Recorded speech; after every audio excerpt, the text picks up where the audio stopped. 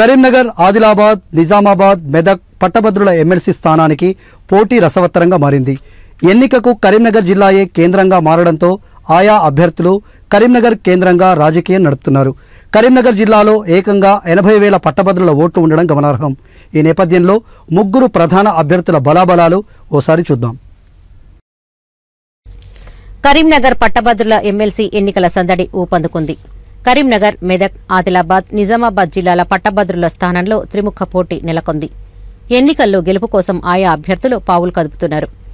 రాజకీయంగా ఎంతో అనుభవం ఉన్న మాజీ మంత్రి జీవన్ రెడ్డి కాంగ్రెస్ పార్టీ అభ్యర్థిగా బరిలో నిలిచారు.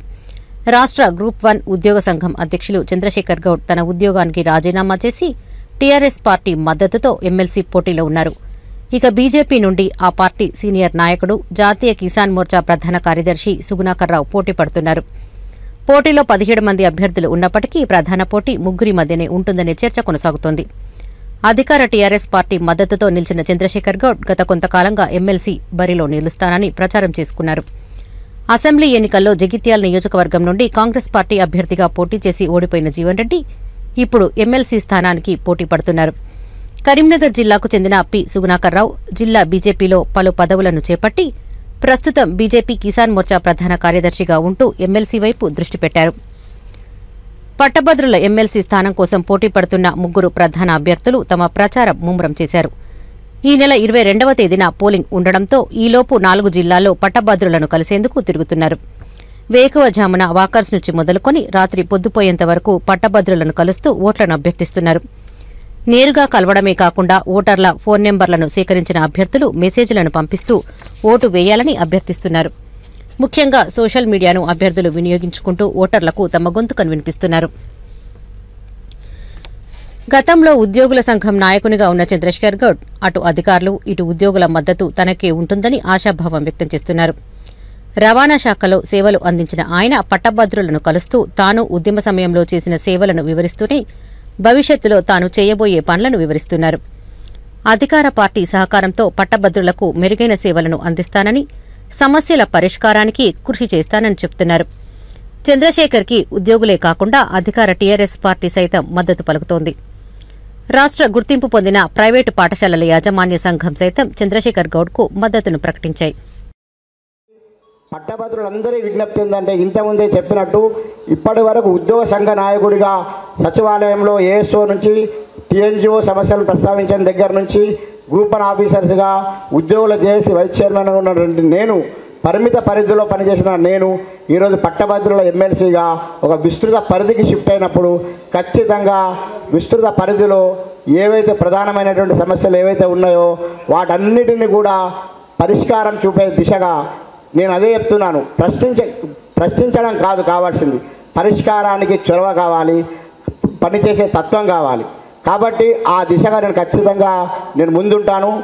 నేను పనిచేసిన దగ్గర ఉన్నటువంటి ప్రైవేట్ సంస్థల యాజమాన్యాలకు తెలుసు నా యొక్క సహకారం ఏ విధంగా ఉంటుందో, నా యొక్క ఒక విధానం ఏ విధంగా ఉంటుందో, కార్య విధానం ఏ విధంగా ఉంటుందో వారందరికీ తెలుసు. కాబట్టి పలుమార్లు ఎమ్మెల్యేగా గెలిచిన అనుభవం ఉన్న కాంగ్రెస్ నాయకుడు జీవన్ రెడ్డి ప్రజలకు సుపరిచితుడే. ఆయనకు అధికారపక్ష నాయకునిగా, ప్రతిపక్ష నాయకునిగా వ్యవహరించిన అనుభవం ఉంది. 4 జిల్లాల్లోని కాంగ్రెస్ నాయకుల మద్దతుతో పట్టభద్రుల ఓట్లను అభ్యర్థిస్తున్నారు. జీవన్ రెడ్డికి మద్దతుగా ప్రాంతాల వారీగా కాంగ్రెస్ నాయకులు ప్రచారం చేస్తున్నారు. ఇతర జిల్లాలతో పోలిస్తే ప్రధానంగా కరీంనగర్ నుండి అత్యధికంగా ఓట్లు తనకే వస్తాయనే ధీమాతో జీవన్ రెడ్డి ఉన్నట్లుగా తెలుస్తోంది. అధికార టీఆర్ఎస్ పార్టీకి వ్యతిరేకంగా సమస్యలపై గళం వినిపించే సత్తా తనకే ఉందని జీవన్ రెడ్డి చెబుతున్నారు. మరి లేవనెత్తే విధంగా ప్రభుత్వాన్ని స్పందింపజేయడానికి ఉపయోగపడే విధంగా కాంగ్రెస్ పార్టీ కుటుంబం ఏదైతుందో మరి నాకు ఈ అవకాశం కల్పించడము, ఇది కేవలం కాంగ్రెస్ పార్టీ పరంగానే కాకుండా రాజకీయాలకు అతీతంగా ప్రజాస్వామ్య పటిష్టత కొరకు యావత్ మరి తెలంగాణ ప్రాంతం ముఖ్యంగా 4 జిల్లాలు ఏదైతుందో అండగా నిలిచి మరి నాకు మద్దతు అందింపజేసి ఎన్నికలు తోడ్పడతారనే ఒక విశ్వాసాన్ని నేను వ్యక్తం చేస్తూ ముఖ్యంగా ఈనాటి నామినేషన్ ప్రక్రియకు సంబంధించి 4 జిల్లాల నుండి కరీంనగర్ సంబంధించి ఇవాళ జిల్లా అంటే మిత్రులు శ్రీధర్ బాబు గారు శాసనసభ్యులుగా కానివ్వండి, పొన్న ప్రభాకర్ గారు వర్కింగ్ ప్రెసిడెంట్ కానివ్వండి, మిత్రులు మృత్యుంజయం గారు ఏదైతుందో ఉమ్మడి జిల్లా కాంగ్రెస్ అధ్యక్షుడు కానివ్వండి, ఇలా 13 జిల్లాలకు చెందినటువంటి ఒక కాంగ్రెస్ పార్టీ అధ్యక్షులు అట్లాగే పోటీలో నిలిచిన అభ్యర్థులు, మహిళా కాంగ్రెస్ అధ్యక్షులు అందరూ కూడా వీళ్ళ సమైక్యంగా నిలిచి ఐక్యంగా ఏదైతే ఉందో వీళ్ళ ప్రజాస్వామ్య పటిష్టత వరకు పాటుపడాలనే భావనతోని మళ్ళీ ముందుకు రావడము ఇది కాంగ్రెస్ పార్టీ విజయానికి నేను సంకేతంగా భావిస్తానని చెప్పి మనం చేస్తూ. కరీంనగర్ జిల్లాకు చెందిన సుగుణాకర్ రావు న్యాయవాదిగా ఇక్కడి ప్రజలకు తెలుసు. అటు న్యాయవాద వృత్తిలోనే ఉంటూ భారతీయ జనతా పార్టీకి సేవలందించారు. పార్టీలో అనేక పదవులు అనుభవించిన ఆయన పార్టీ నేతగానే ఉండిపోయారు. జిల్లా స్థాయి నుండి జాతీయ స్థాయి నాయకుడిగా ఎదిగిన సుగుణాకర్ రావుకి అన్ని జిల్లాలలో పార్టీ నాయకుల మద్దతు ఉంటుందని ధీమాతో ఉన్నారు. న్యాయవాదులు, పార్టీ నాయకుల సహకారంతో పట్టభద్రుల మద్దతు తనకే ఉంటుందని భావిస్తున్నారు. అంతేకాకుండా కేంద్రంలో ఈరోజు మా ప్రభుత్వం ఉంది, రేపు మా ప్రభుత్వం రాబోతుంది. ఉద్యోగ ఉపాధి అవకాశాల మెరుగుదలకు మేము కేంద్ర నిధులు వెచ్చించి కేంద్రం ద్వారా మేము ఎంతో ఒక ప్రజాప్రతినిధిగా ఉండి కేంద్రం ద్వారా అనేక వాళ్ళకు సంబంధించిన వివిధ స్కిల్ డెవలప్మెంట్ స్కీమ్స్ కానీ ఇతర కానీ తీసుకొస్తామని మొదలుపెడతాను. నిరుద్యోగ సమస్య సాధనకు కృషి, ఉద్యోగస్తుల సమస్య కృషి, 41 CRPC అమెండ్మెంట్ ద్వారా అడ్వకేట్ల యొక్క పరిస్థితి అగమ్య గోచరంగా ఉంది.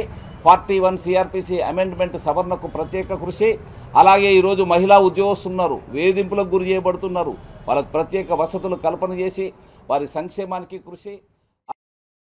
పట్టభద్రులు ప్రధాన పార్టీ అభ్యర్థులకు మద్దతునిస్తారా, ఇతరులు ఎవరికైనా అండగా ఉంటారా అనేది భవిష్యత్తులో తేలనుంది. ఈ నెల 22వ తేదీన ఓటింగ్ ఉండగా 26న ఫలితం వెలువడనుంది. ప్రధాన పార్టీల మద్దతుతో నిలిచిన 3 అభ్యర్థులు ఎవరికి వారే ధీమా వ్యక్తం చేస్తూ ఉండగా పట్టభద్రులు ఆలోచించి ఓటు వేసి తమనే గెలిపిస్తారని ఇతరులంటున్నారు. కరీంనగర్ ఎమ్మెల్సీ స్థానంలో పట్టభద్రులు ఎవరికి పట్టం కడతారో వేచి చూడాల్సిందే.